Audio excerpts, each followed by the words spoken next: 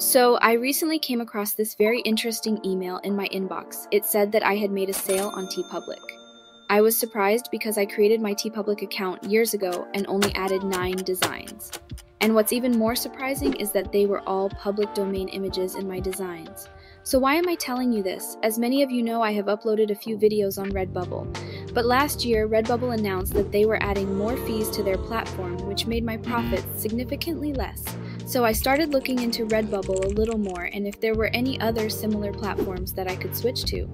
This is when I came across that TeePublic email. So I logged into my account and I noticed a few differences that made me want to switch to TeePublic instead of uploading more designs to Redbubble. What's interesting is that TeePublic is owned by Redbubble. So here are the reasons why I will be uploading to TeePublic instead of Redbubble from now on. Reason number 1 is to do with how you get paid.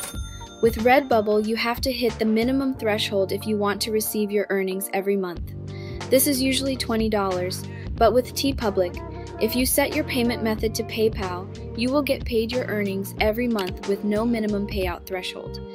This is especially great if you are just getting started and don't have many sales yet. Reason number 2 is product pricing. As you know, Redbubble increased their fees last year. Since TeePublic is also owned by Redbubble now, TeePublic have also introduced a fee system.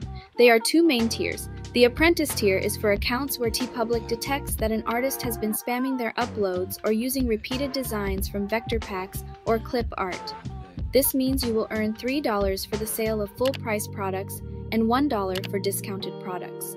The Artisan tier is for artists who design unique products most likely to interest their customers browsing the TeePublic marketplace. These sellers will still earn $4 for full-price products and $2 for discounted products. What I like about this is that the product prices can't be changed, so it's more transparent and consistent with pricing structure for both creators and customers. Reason number 3 is demographics.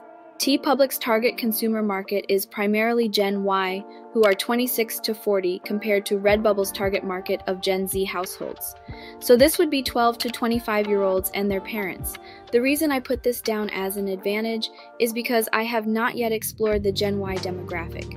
When doing research on TeePublic, I also found out that there is a way to link your Redbubble account products to TeePublic automatically, instead of manually adding each one separately. However, it's not a feature that everyone can access right now. To me, I feel like the pandemic was Redbubble's peak time, but now TeePublic could be taking over. I don't know. Let me know in the comments what you think about this. So these were all the reasons I could think of that may interest you in switching to TeePublic or having both accounts. If you want to sign up to TeePublic, I'll leave a link in the description. As always, make sure to like this video if you found it helpful and subscribe to my channel for more print-on-demand content.